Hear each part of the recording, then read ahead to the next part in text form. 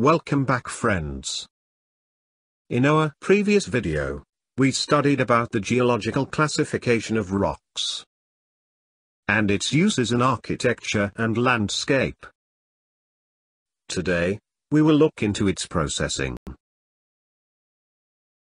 Stones are found in large deposits that can be hundreds of feet thick and cover a large geographical area. Stones go through 6 different transformation phases from the quarry to the time they are loaded onto the containers, ready for shipment. These phases include mining of stones, transportation from stone quarry to processing unit, cutting of stone blocks, polishing, storage, and transportation to the end user. Mining stone blocks in a quarry begins with the vertical wall cut with the 3 Ds, that is, diamond cables, drills, and dynamites. The separated block is then processed and cut into individual, uniform blocks.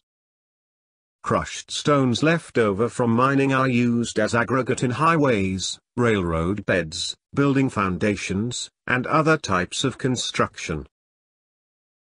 The stone blocks extracted from the quarry are transported by heavy commercial vehicles to the manufacturers for processing. Due to their large dimensions and heavy weight, the blocks are handled by cranes and other heavy machineries, both during loading, unloading and during processing, depending on the dimensions of the blocks.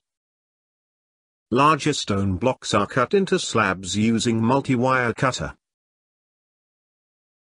whereas stone strips or smaller blocks are cut using block cutters. The aim is to minimize the wastage of the block. Polishing of stones enhance the shine and color by leaving a smooth, glossy surface. Once the polishing work is completed, the slabs are ready for packaging, display in showrooms. They are placed vertically on wooden blocks or trolleys in warehouses and showrooms. The stone slabs which are to be transported are packed in series of wooden bundles. These bundles are placed inside the shipping containers and are then shipped abroad. This video was conceptualized by architect Moin Aziz Merchant Mahmouda and edited by Mrs. Elena Moin Merchant. Please like, share, comment, subscribe, and hit the bell button